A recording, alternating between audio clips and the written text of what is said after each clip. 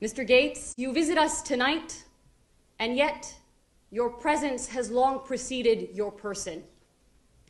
We've interacted with your inventions and have been inspired by your interventions, which have revolutionized global history and the future into perpetuity.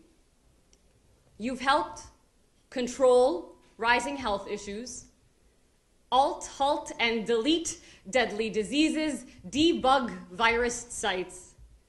You've taught us to escape vicious cycles, to shift problematic trends, to troubleshoot frozen systems, and restart shutdown engines in more ways than one.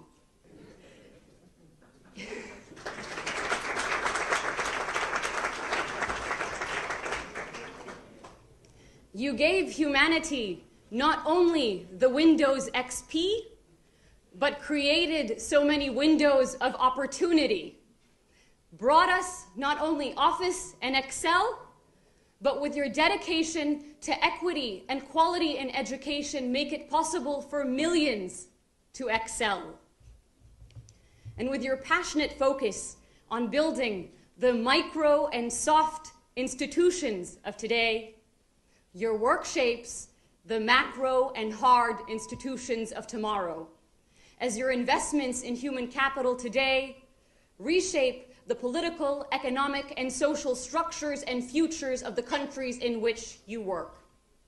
It's not just by your software, but by your hard drive, not just by your personal computers, but just as much by your personal contributions, empowering even where there is no power.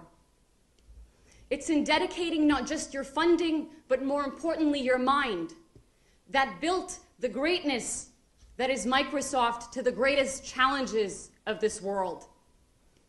It is by this philanthropic source code you've written, which has so much defined charitable action, that you've provided humanity a rich library of templates and possibilities to draw and build upon in working toward a 2.0 version of the world.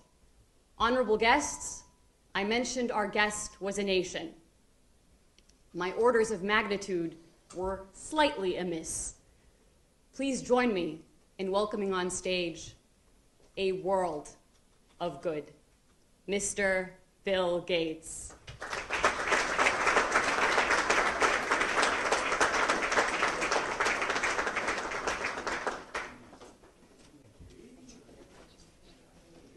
Mr. Gates, we deeply appreciate your visit to Kuwait to inspire young people to global good.